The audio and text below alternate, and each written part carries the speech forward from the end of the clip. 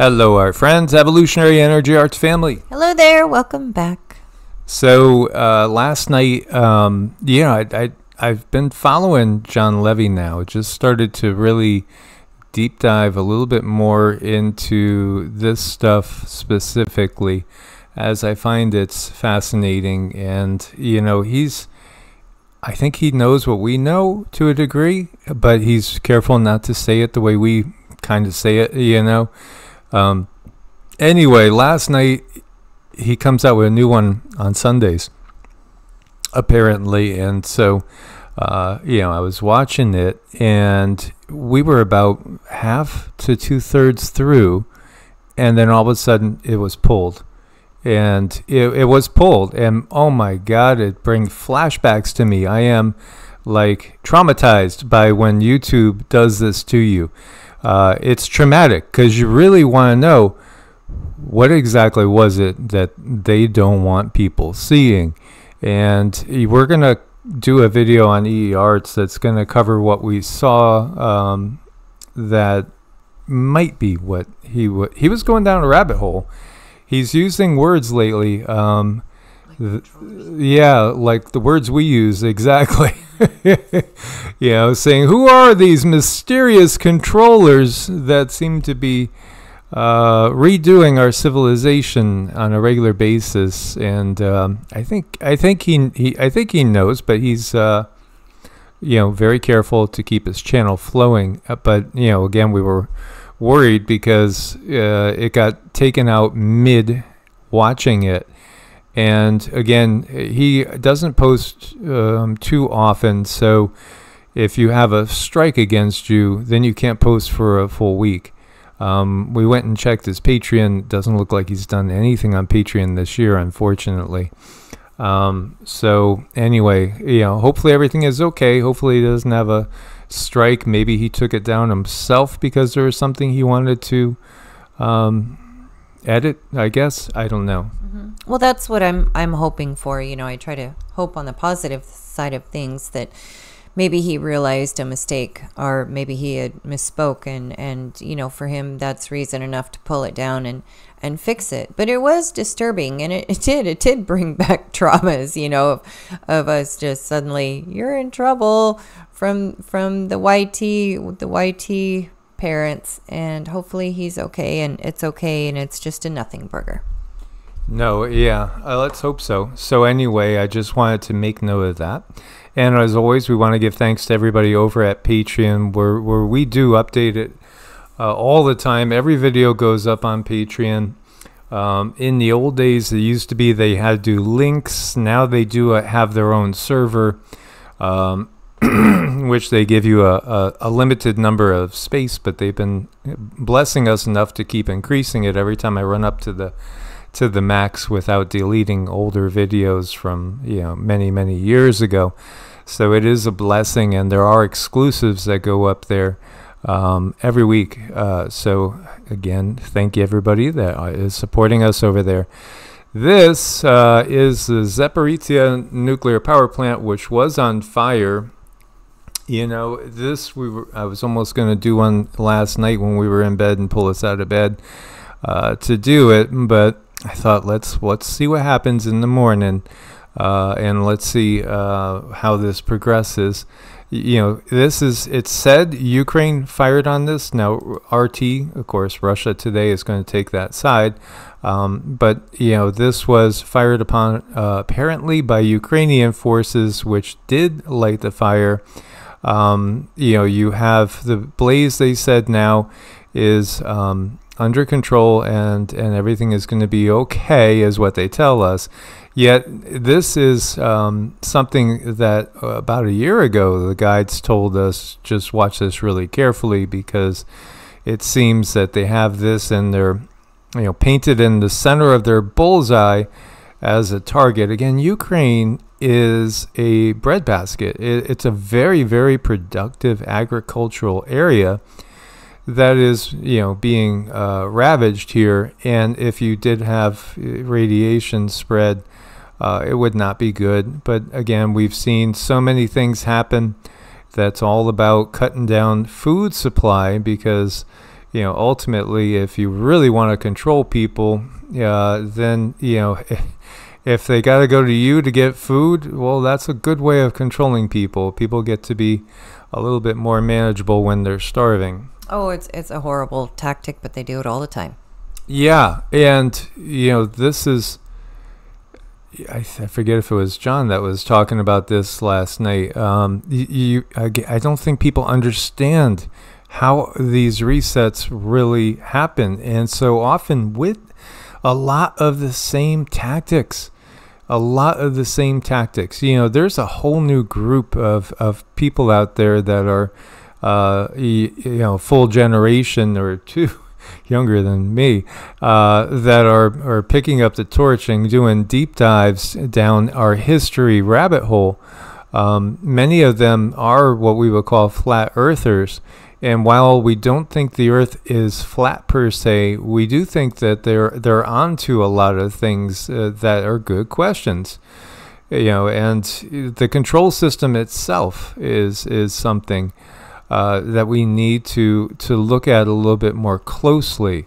Now, here you go. The Iron Dome apparently malfunctioned or was somehow taken offline, or they chose not to utilize it because you had strikes from Hezbollah and there was nothing shot up in the air to take them out before they hit. They all came down and hit. That's something we haven't seen before. This is northern Israel. And I've seen a lot of comments there. I'm just going to, say some people are wondering if this was done purposely to let things through in order to get people more angry and irritated and more riled up saying Counter-Strike, trying to amplify the war. So some people are, thinking along the lines of a conspiracy theory. When you look at this, I gotta wonder what's going on. Some sources say, again, these were rockets that were provided by Russia recently. There's also other sources. Now there's videos showing what appears to be Chinese troops fighting with Russian troops over there. Also, I've seen sources saying that now North Korean weapons are being used, as well as Iranian weapons, which has been kind of ongoing. So in other words, we really are in a Third World War situation at this point. It just really hasn't completely deteriorated. But it is very curious to see the failure of the Iron Dome here. Is it intentional or not? Complete Iron Dome failure. That just doesn't, did they hack it somehow? Did they, what's going on? As you see, all the people are saying, wait a minute, hey, where's the Iron Dome? Because usually you see the incoming and you see all these rockets that are shot up to blow up in the proximity and cause the explosion of the incoming rockets, and usually it works pretty well. Not the case. I don't know if you pick up anything.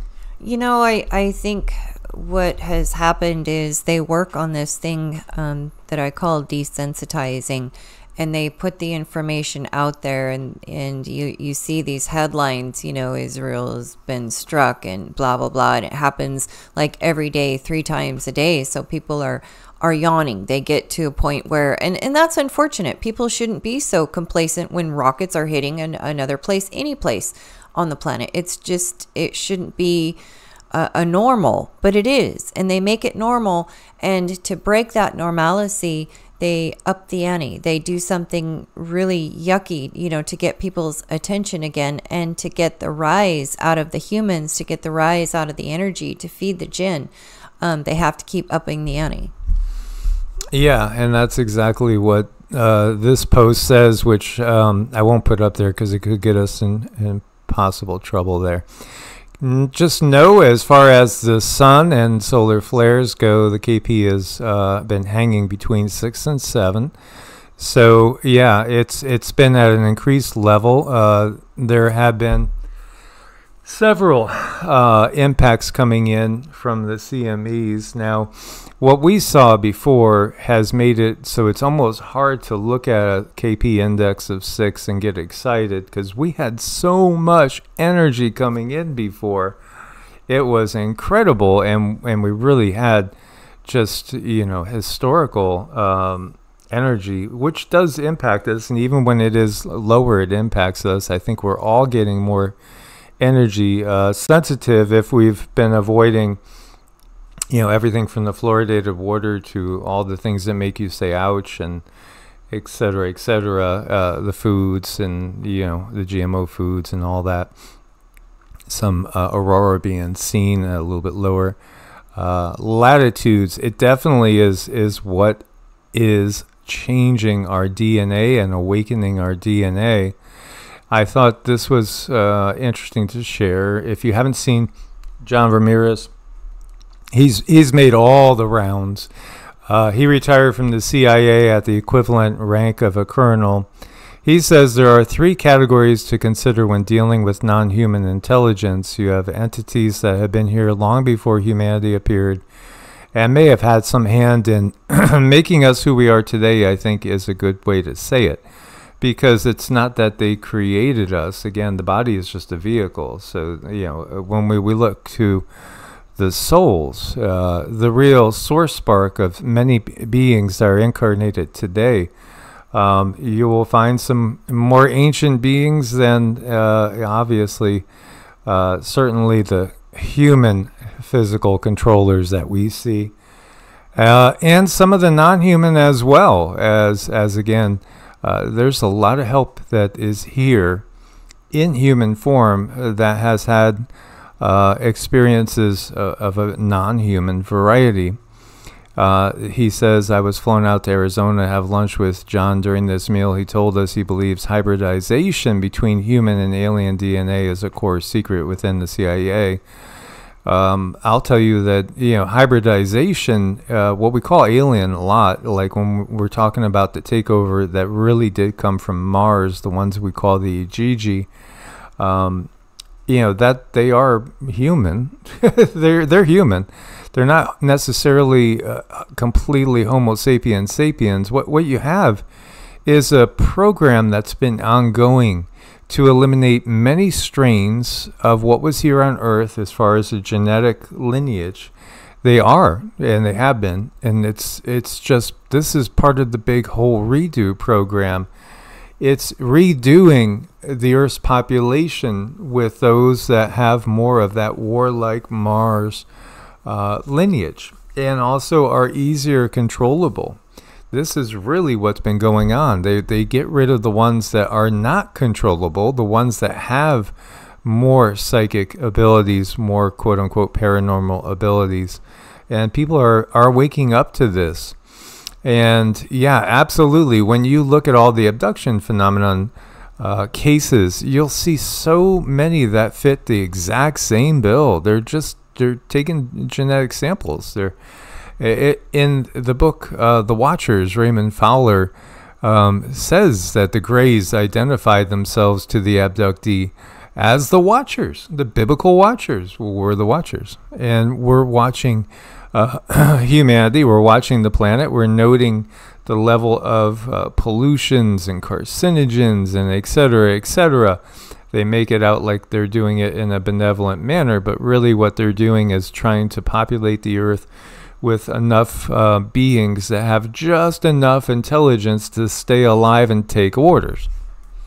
And all Greys are not created equal. They're not all really, really horrible. There are Greys that I do believe come from our future, which actually could be us. I did have a dream, like a creation dream, and there were Greys in it, but they were teaching humans how to use their abilities. So I think we have some information back and forth. I think we have good and bad, just like we always do, yin and yang going on when it comes to the Greys. But for the most part, my experiences, with the exception of that one dream, my experiences with them have not been very good. No, absolutely. Now, this is something that a man is filming, and he's got his little one there, or his grandson. And he's just making comments saying, I don't know. I don't know what that is. Now, it does look like it has something akin to very small wing or wings on it. but it has this feel that it's not an airplane, yet it's flying at airplane height. I took a little screenshot and blew it up. You know, it kind of hits me as the I forget what they call that. NASA has these experimental planes that go up. Sometimes they stay up for years. They almost look like a little space shuttle. They have very many wings. Now, it looks like it could be something like that. But, you know, again, any one case, and you get people that will say, well, why do you trust anybody like John Ramirez? Because he worked in the CIA. You can't trust anybody in the CIA. I agree. You know, as you could see, he held quite a few posts. And it's not based on one person. It's not based on him. It's not based on one author. It's not based on one sighting. You have millions of sightings, millions. You have so many people that have come out of the woodwork that have worked in government in you know, top secret spots that share a story that is pretty analogous with each other. You know, and then you have all the mythologies of the people themselves, indigenous people that have been persecuted all over the world. You know, straight out when you talk to Native Americans, whether they're Cherokee, Hopi, or whatever, you'll find that they have the same stories. You know, there are absolutely beings that they say come from the stars that are here, also ones that are inside the earth, inner earth, and sometimes come up to the surface. You know, it's millions of pieces of evidence, maybe more than millions of pieces of evidence. Now, this is from a video on TikTok, and it's saying there was a mysterious microchip inside a 12,000-year-old skull. 12,000 years is right about where you had the Younger Dryas event, according to the timelines that they give us. And that might not be correct, because, again, I think it was either, no, it wasn't John Levy, it was my lunch break, I think, was talking about the whole carbon dating thing, and we've brought that up too, because again, everything that's used in science, I don't think we could trust. You might point it out and say this is what they're, you know, showing us, but do we trust it? No, we feel into it, and again, you get people, and it probably is not their own fault. You get people that are so either indoctrinated that they have this cognitive dissonance, or they literally have drank too much fluoride and eaten too many things to really think clearly anymore. This is part of the plan. They don't want anybody thinking clearly anymore. This is why they try to teach you that meditation's harmful. It might, you know, raise your risk of heart attack and stroke. Yeah, because they don't want you developing your own perceptive abilities. There was another article that was talking about the fact that, again, a declassified nature, somebody in, it used to be in one of the alphabet soups, saying, no, they recognize actually there's 22 or 23 different human senses that have been labeled at some point in time. And, you know, maybe our Uncle Joe could, I don't know if, he probably is not allowed to talk about that, but Uncle Joe knows. He is one of our patrons. And again, he's in a very, very high position. But we've had these discussions about how there are people that are pulling for us to figure things out, but they can't necessarily tell us when they're in a very high position. But they can kind of give you a pat on the back when you catch something right, you know, and it's like our guides, because again, the guides can't interfere with our human experience and say, oh, well, let me tell you all about why you think it's a flat earth to the flat earthers. No, they can't do that. That kind of blows up the human experience. But if you guess right, you know, they'll kind of give you a little wink and nod. So, hey, we just keep throwing it out there, right? And you keep trying to hone in on it. And, you know, that is in particular one of the things that I want to deep dive into more, because there is something there. And that will be more on EEARTS. So we've been blessed right now at this point, I'm being a little long-winded, to where we have all three channels without any sort of, as far as YouTube goes, again, everything goes up on Patreon. And there are those watching from BitChute, Brighteon, and Rumble as well. Rumble has been, it's building over there. It's building over there. At least, Rumble has repaid us with enough for maybe half a tank of gas, since the 5 years we've been up on Rumble. But it's still, it's a freer speech. It feels like it's a freer speech. You have to know, too, everything is controlled, and it is also compartmentalized. So, it depends on where you are looking from. There's certain topics that will be verbatim at that particular venue that may not be verbatim at another venue. So this is saying, have you encountered grays? And if so, what was it like? And I ask you guys, please do share your experiences, because a lot of people are afraid to share their experiences because of ridicule, because they will get totally ridiculed. Oh yeah, sure. You're just, what were you drinking? What were you smoking? Etc., etc. Did you have too many Xanax? The reality is, I think a very high percentage of the population is watched by grays all the time. I mean, they follow us everywhere. They follow from a distance. They used to interfere. There was a tall gray that used to interfere with everything we did. And in New Mexico, Cindy could see it where it was. I have seen a tall gray manifest in front of me. And what I did was I'd go run out and jump into its energy field and send energy into its energy field, and then it would pull farther and farther away, because we are way more powerful than them. When you realize it, you have to recognize your own inherent power. It's not in any name. You'll have some people say it's only in the name of Jesus, and I'll say unequivocally, no, it's not. Because we've gotten rid of thousands of entities. This is what we do every day, is banish entities. We have people that will text us, call us, and we've worked on thousands of people. And banishing entities is something that anybody can do if you're rooted and grounded enough in a strong spiritual practice, and you believe you can. Mm-hmm. That's really important, is that spiritual practice, and to stick with it and stay with it. But, I do believe these things do definitely take advantage of people who are not on their best path. They definitely get in there and they can wreak havoc and be a thorn in the side for so many people. And that's why we definitely want to be as healthy as we can, as sharp as we can, and just be in a really, really good space. But you don't want to let these things in and let them torment you, because they will. They enjoy it. It's nothing to them. It's just pure fun. So you don't want to go down the path where you have these, huge cracks in your aura, where you're doing things or taking things that are going to open you up to them. It just really screws you up. You really want to be grounded, and when dealing with them, and that actually makes it very uncomfortable for them to get very close to you.